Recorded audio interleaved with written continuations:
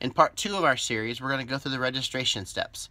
I'm going to show you the ways that you can either sign up as a new registrant or sign in if you've already participated in the past. Sometimes it does get confusing on which one you have done, so hopefully this will shed a little light on the ways that you can get the most out of your participant center when registering. When you go to the site, the first thing you'll see is the main screen. Choose which one of the areas you're going to participate in and click on the Go button underneath that city. On the next page, you'll see a place where you can look at all the information about where to register, all the information, but we want to click on Register as an individual, Form a team, Join a team, or Donate. Register as an individual will create the ability for you to register again.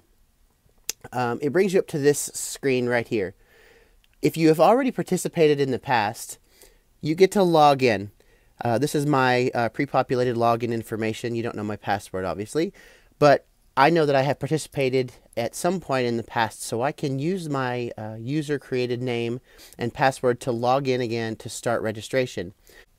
If I have forgotten my login information, and that sometimes does happen, you can click on Email me my login information to get that information.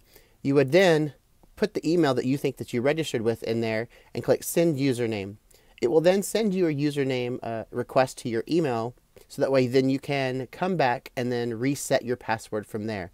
So always start at this option first if you've ever donated or participated with AIDS Walk Ohio. If I have never participated as a participant before, then I can click Join as a new participant, and that's what we're going to do right now. You'll see lots of registration options on the next page to continue.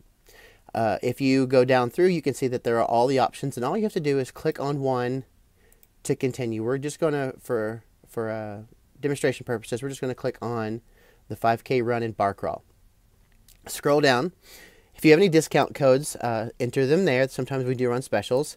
Set your fundraising goal. To become a Grand Walker and to meet the celebrity for the year, we ask you that you set your goal at $1,000, but it is already pre-populated to $500. The next section is would you like to make an additional gift to get the AIDS Walk t-shirt?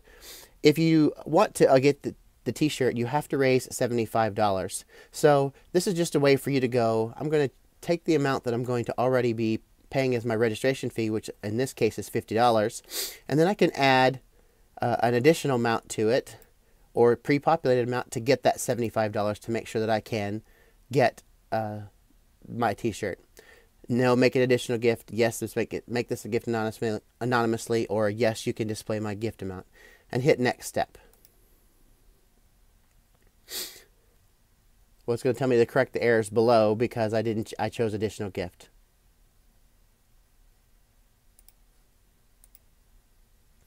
So the next thing I'm going to do is fill out all the information that I would then use to enroll. If you sign in to the system, all this information will come up for you. So title, name, first, last, and you'll be able to edit all of that information. So that's one of the best things about the system, is that it pulls that information from last year in for you. It's a really great feature, so that way you don't have to put everything back in again. It will ask you for your name and emergency contact's name and phone number. And then if you want to click down here, click on the additional information. It's going to ask you some additional questions, and what influenced you to participate with AIDS Walk.